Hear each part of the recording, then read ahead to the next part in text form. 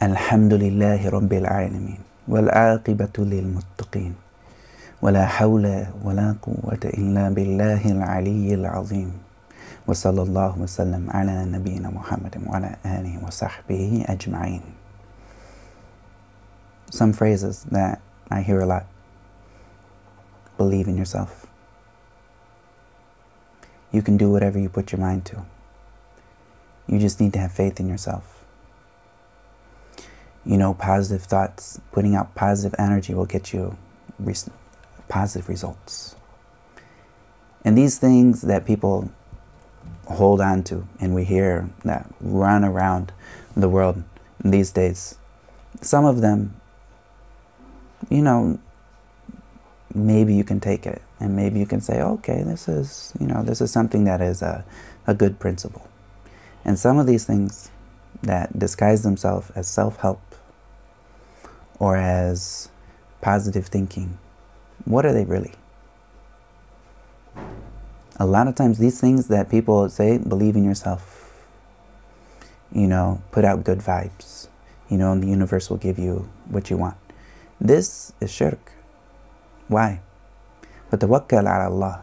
And Allah and His Messenger have given us this guidance that we need. And the way that we go about in our life as a Muslim is different than the way that the kuffar run about, believing in all kinds of superstition and thinking that things happen for reasons other than what Allah has given them guidance in. And for someone to think that someone other than Allah is what gives them their provision, their risk, their sustenance, and their life, this is a form of shirk. So someone who thinks that they're going to read some of these self-help books, and some of these self-help books that come out there, they guise themselves as positive thinking, you get positive results, you know, the universe vibrates with you and you do it, you have good thoughts and they come towards you and this stuff, and then you should hope from the universe good. What is this hope from the universe thing? This is shirk billah. And some of these things, I've even seen them within the Muslim community in Egypt. I was surprised to see someone was showing me, they're like, what are these books? Like, they don't know English very well, and they're like, I saw these books like The Secret. It's like, what? I'm like, why is a Muslim sharing a book, The Secret? This is a serious book. Like, if you look at what is the whole point of the purpose of this book, The Secret, and what it's talking about, like putting out good vibes into the universe and the law of attraction. This law of attraction is shirk. Like, this law, or whatever you want to call it, this is something that goes against the essence of Islam. The Prophet sallallahu alaihi wasallam, he addresses this issue very clearly. And he says, wa'lam, when he's talking to Ibn Abbas, radiallahu anhuma.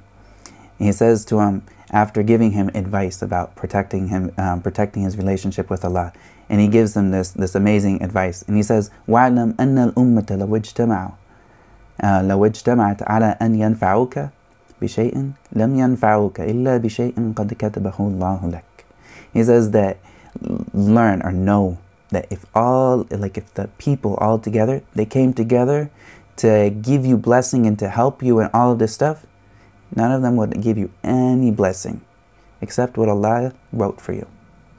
And then the same time, and then he also says, وَإِنِ اجْتَمَعُوا عَلَى أَنْ يَضُرُّكَ بشيء لا يضرك إلا بشيء قد كتبه الله عليك. And then he says that if all of them came together to harm you, they wouldn't be able to harm you. If all of the world came together to harm you, none of it would be able to harm you except with what Allah has written and decreed against you. رُفِعَتِ الْأَقْلَامِ. And that the pens have been lifted, like the pens of that Allah wrote all of the things. رُفِعَتِ الْأَقْلَامِ, like the pens of decree. They've been lifted. It's already a done deal. وَجَفَّتِ الصُّحُفِ. And that the scrolls have been, like the ink has dried. And this is something, of course, like we need to understand this principle that there is nothing out there that will benefit us except that what Allah has given for us. and what Allah has prescribed for us. And in another hadith, the Prophet ﷺ, he talks about that there's not a single soul that will die until he has gotten all of the rizq that is prescribed for him. And so just think about this. All of this rizq that is prescribed for this soul will not die until every single bit of it has come to him. And so this is very important that we understand this. And when a lot of the books that are self-help, they come in this self-help guide. And some of the words that they use is like New Thought movement. And this is a very tricky movement that they try to feel like they're not trying to ascribe to a religion. But where does it come from? If you look at the founders of this New Thought religion, they come from, of course, like from a kind of a mystical Christian background, kind of. But then if you look at where does this mysticism come from? It comes from like the Hindu philosophy. And where does this Hindu philosophy come from? It comes from pantheism, shirk. Shirk billah. And what are they looking to get their rizq from? Are they looking to get their rizq from Allah, or are they looking to get their rizq from the universe? And so this is very important that somebody understands this. This is something that will destroy someone's iman. If they get involved in these books and they try to do this, look, if you read the Quran and the Sunnah, Allah will give you every single thing that you need to learn and everything that you need to know. It is found in the Quran and the Sunnah. If you want to know how to get your rizq, Allah will tell you. You want to know how to have a long life? Then be good to your parents. Be good to the silatul rahm. Like, this is a way to give you a longer life. And look to Allah for your rizq. And understand and trust in Allah for all of these things. And Allah will give them to you. And so this type of positive thinking, sometimes it comes in a very, very, very dangerous way that can destroy the iman of the Muslim that tries to think, oh, maybe this is just positive thinking and whatnot. Now, to be fair and to be honest, there are many books that are like self-help books that don't fall into this nonsense, this nonsense of law of attraction and blah, blah, blah. Some of it is just from trial and error, that someone tried and they found this works, and someone tried and they found this works, and they're not putting their trust in this thing, but rather they see this is a tool that I see it worked, such as like Atomic Habits. Some of these books, such as like Atomic Habits or the seven habits of a highly effective people. Like, if you look at some of these things, these aren't things that go against the essence of Tawheed. It's more like these are things that over trial and error and like discovery that I found, these are basic principles that help people out with their life. And when they use these, then they will find that they're more productive in their life. Okay, great. Like, this is something. And in general, the basis of where we get information about things is there's four main areas that we'd get our information from things. One, it's from like just seeing in like the trial and error, which is like going back and forth, of course. And this is like with day-to-day actions. How do we know that? How do we know like the sun's gonna come out? It happens all the day. Every single day the sun comes out, or it's covered up by the clouds sometimes. But like, we know the sun comes out because it happened before and it keeps returning. So we know this. And of course, we have also, when it comes to things of the unseen, which the future is a type of unseen, like what's going to happen in the future. But if we see things that are constantly repeated with the scientific method, or with going about this trial and error and it's the repetition, we can expect that something is going to happen like this. And also we have the other way that we get information. So the first is like by actual like observation, and also another one is by revelation from the Quran, the Sunnah. And so when we have this divine revelation about the Quran, the Sunnah, where do we get our rizq from? How do we do this? How do we act? How should we ask? What should we believe? And all of these things, they come from the Quran, the Sunnah. Of course, this is a type of information that we get that is, of course, infallible. Like if it's the authentic Sunnah, and of course the Quran is infallible. And then also we have another place that we get information from, and this is from like the fitra, like the natural inclination of mankind. This is also another place we can get information from, and we can also get information from like that Allah would give us some type of information, which is called ilham, which is kind of inspiration. And of course, this is limited in when it comes to like average people, and of course, like for animals and whatnot, this is something that's much higher. But and of course, we don't use this to make anything in the religion or to affirm anything in the religion, but this is something that can be a help and a guide in some senses. So like if we have, say we make istikhara about a certain decision, and then Allah gives us a dream after that and gives us peace, and we feel like this peace in this decision. Or sometimes there's people that will have they'll have just a really sick feeling about doing something and they don't do it, and then they see something bad happened afterwards. Like some people had this with like planes, they see the plane crashed afterwards. And so like this is the sense that yes, Allah can give us this information, but this is something, you know, like this is individual and it's not something that you take it out to the rest of the world. And it's a real phenomenon, but it's not something that like we take our deen from. It's something that we would act on like personally, or like that would strengthen things as long as it doesn't go against something that's established in the deen, or that's like established in like firm other types of evidence that it's very firm that this is something that's contrary to that, and we push that down in that case. But these things such as the law of attraction and these other things, they're looking to tell you where you're getting your risk from. Like this is an act of finding action or like things of the unseen. And a lot of these things, they're actually looking into the unseen and trying to give you information about this. And this is very, very problematic. And the people that get into this nonsense, and maybe they will find results. They're like, oh, I tried this and I got this, it came to me. You know, of course, look at the kuffar. The kuffar, they pray to Jesus, or they pray to other people. And then when their prayer gets answered, they're like, oh, look, I was right. You know, I was right in my belief. What is this? How do the kuffar, they pray to something other than Allah, and their prayer gets answered? Why is this? This is a test. Allah has given them a test. And to see this person, if he's gonna believe in other than me, Allah will answer his prayer even though he's doing shirk. He'll answer his prayer as a fitna for him. And so then when he gets stuck in that, this is his own punishment. His punishment for him asking for other than Allah is that it gets answered, and then he keeps going in this. This is the punishment, because if he dies in this sense, he'll get punished even worse. And of course, this is a trial. And so of course, like, why do other people's prayer gets answered? And is this a proof that they're on the truth, that their prayer gets answered? No, it's not a proof. Allah can answer people's prayer, or Allah can give this person risk, or allow the jinn to give this person risk. Of course, nothing comes without Allah's permission.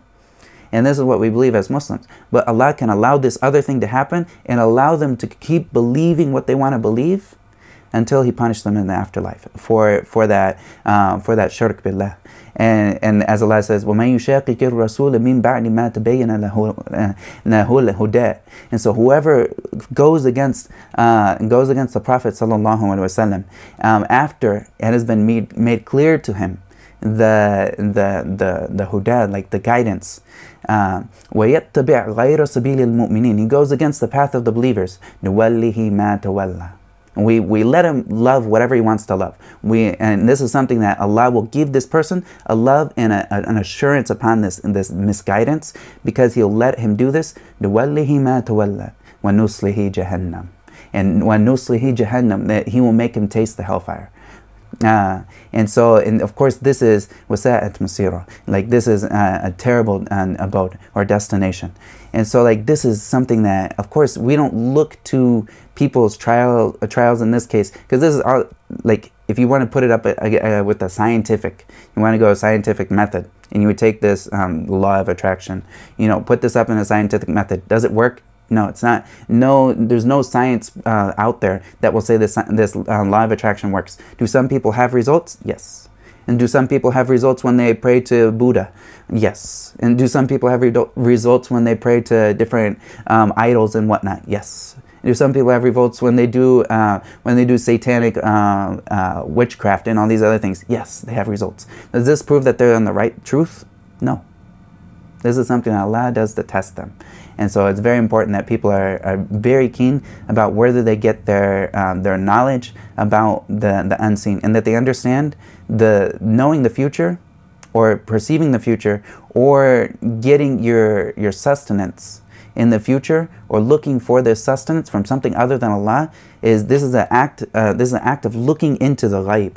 And the ghaib is something that is only like, this is not something for people to talk about without revelation, without revelation or guidance. And if they talk about this ghaib without revelation, then this is something, وَأَن تَقُولُوا عَلَى اللَّهِ مَا لَا تَعْلَمُونَ, like, to tell something about Allah, or to tell something about like what Allah has created, or where you're going to get your risk, and to talk about this without any knowledge, this is impermissible, and this is the act of the greatest acts of shirk.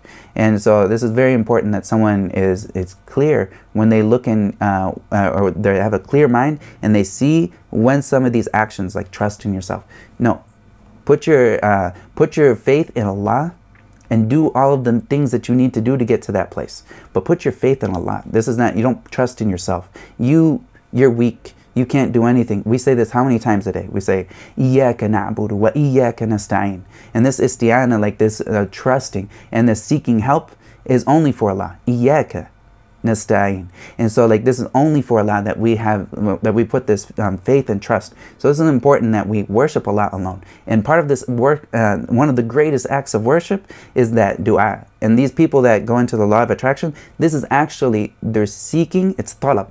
Like they're seeking a response from the universe. Hey, you're seeking a response from the universe, or you're seeking a response from Allah. And this is that's shirk.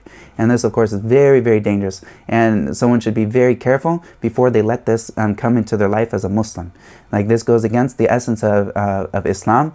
And so I would really hope that people understand when they read things from the kuffar that are guised as self-help, or like positive philosophy and positive thinking and these things, that they're very keen, take this back to the Quran and the Sunnah. And also, even better than that, leave the nonsense that comes from these like some of these self-guidance mysticism, like this it's like self-misguidance, you know, and this mysticism that takes people away from it takes them away from Tawheed, and it throws them down the path of the shaitan. And of course we seek Allah's refuge from that. And the last thing I would want to say is, like, do your best to study the Quran. Read the Quran and seek your guidance from your life from the Quran. And you'll see that Allah will open up things and open up understanding for you in your life and speak to you in that. And also in the Sunnah. And like read books such as Riyadh al-Salihin and Arba'in al-Nawawi. Read these books constantly. And you'll see, when you fill yourself with this, you'll see I have much better in the Quran and the Sunnah than anything that any kuffar can come up with their mind. Of course, like as I mentioned before, some of these self-help books, okay, some of the self-help books are just about like time management. Okay, time management, great. You know, but actually like trying to get things from the universe and things that they're talking about unseen, this is something that is only for wahi to talk about. Wallahu ta'ala a'lam. Wa sallallahu wa sallam ala nabiyyina Muhammadin wa ala alihi wa sahbihi ajma'in.